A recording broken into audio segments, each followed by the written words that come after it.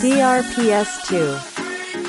Garcia College of Technology, an institution committed to affordable and accessible quality education, congratulates its 13 new registered electrical engineers: Engineer Ronald R. Cakayan Jr., Engineer Saldi S. Carlos, Engineer John Mitzi Dumagin, Engineer Benhor D. Felizardo Jr., Engineer Jose Jan Pihilito, Engineer John Galahad D. Ignacio, Engineer Crismon Nipomuceno, Engineer Cyprus Daniel P. Paderes, Engineer Julie Cristel T. Pirolena, Engineer Earl Philip I. Reunier, Engineer Jake M. Rezan Jr., Engineer Domi John Alta Pispisan, and Engineer Edmar Cleo Z. Tornino for passing the registered electrical engineer licensure examination given by the Board of Electrical Engineering, released by the Professional Regulation Commission on May 3, 2023. Garcians indeed are bearers of excellence.